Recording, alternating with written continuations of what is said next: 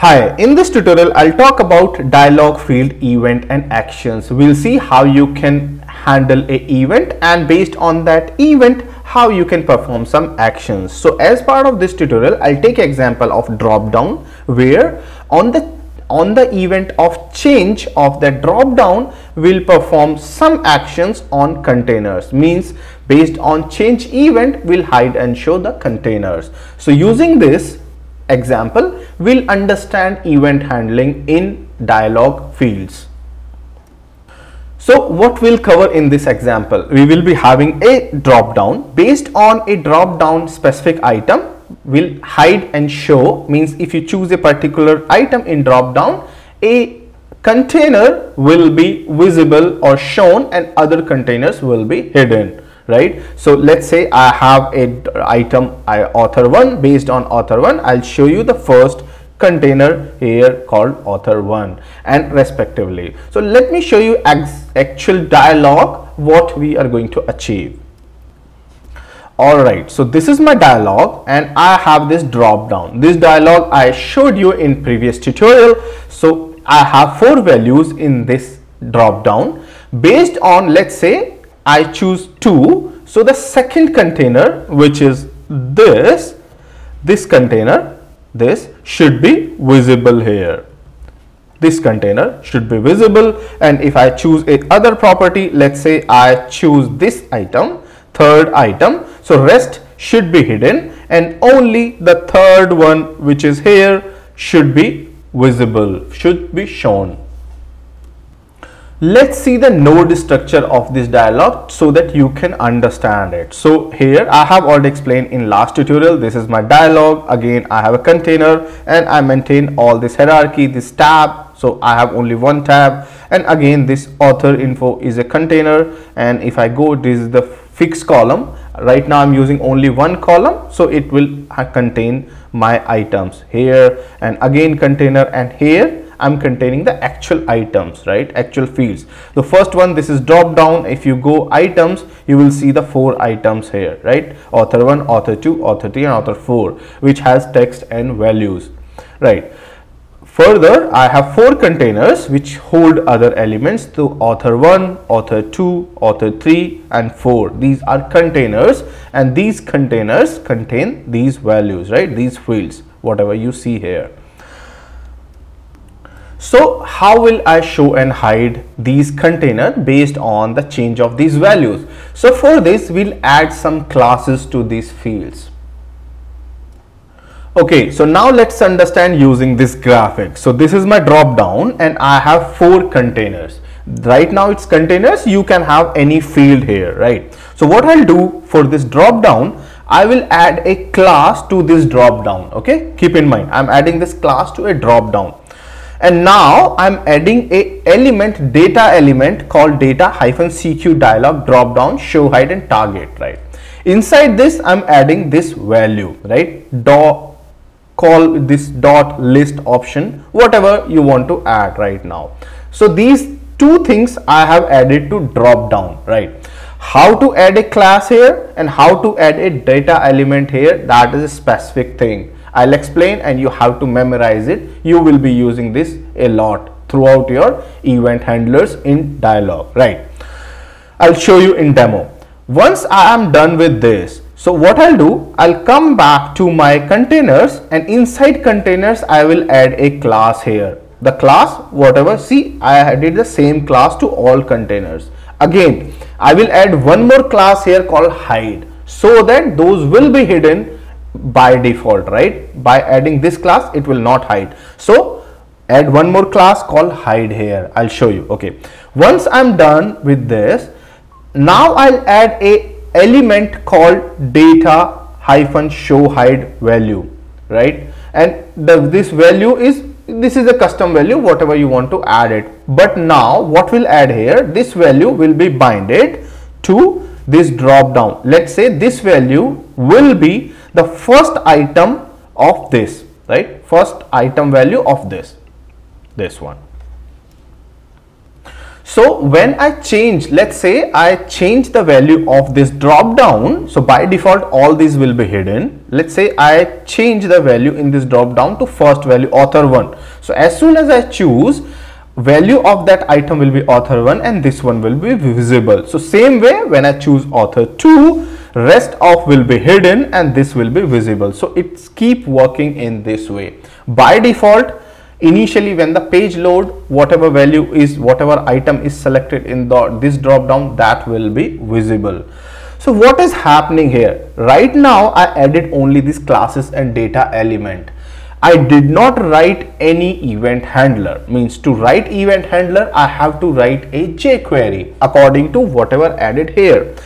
One more thing you need to understand, keep in mind, these values are not standard. You can write any value to it. Let's say you can write any value, means any class here. You can write any value here. But keep in mind, whatever value you added here, that must be same here, so that my event handler can identify this. Same thing, you can add anything here.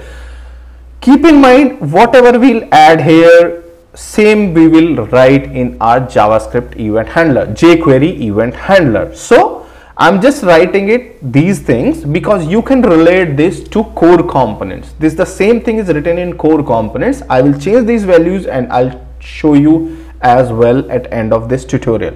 Okay,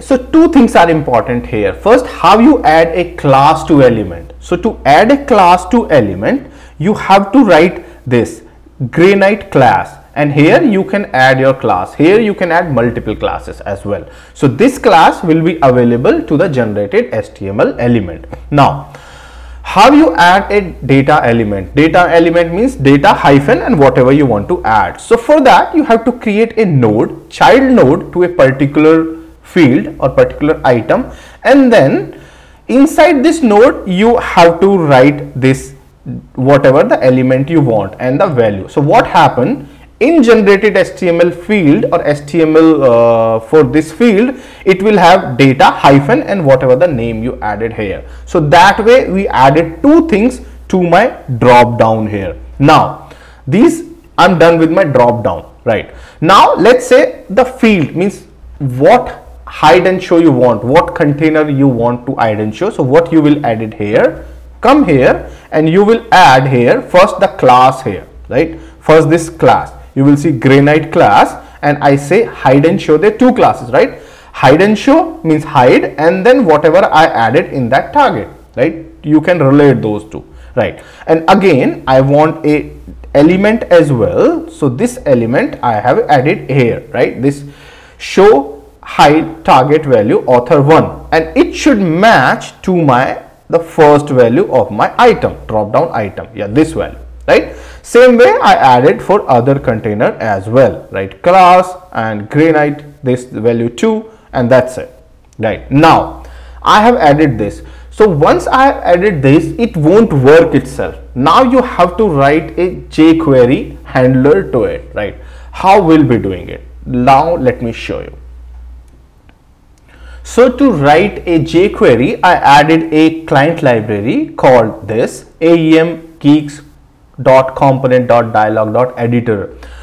You can write a specific name so that these will be loaded in edit mode. That is also one possibility. But what I want to load this client library only when my dialog is open for that particular component. So what happened? So what I'll do, go to the dialog node and add a additional property here. Let's say this extra client lib and add this client library. So what happened? When this dialog is open, only then this client library will load. So this is my just a tiny code which work, right? So what you must understand here, we are not writing entirely jQuery, right? This Coral has defined its own namespaces. There are other functionalities available. So this AEM Coral is not entirely depend on jQuery. It's okay. Now let's understand what is happening here. So I wrote a event handler where you see there's specific namespaces. These namespaces are specific to my AEM library or let's say Coral and Granite library. These have some additional methods and some additional event handling. So what happened on foundation content load? So this will load when my dialog is open. So as soon as my dialog is open, this will load. Now what is happening in line number 5? It's saying find this element, right? It's a plain jQuery, and you will realize this is the class what we added in my previous step to our drop down. So let's search this, okay, here, and let me search this drop down, right? If you see here, this is a Coral select. Coral select is the element created when you add a drop down. I'll show you this documentation as well in next tutorial where you understand what is happening.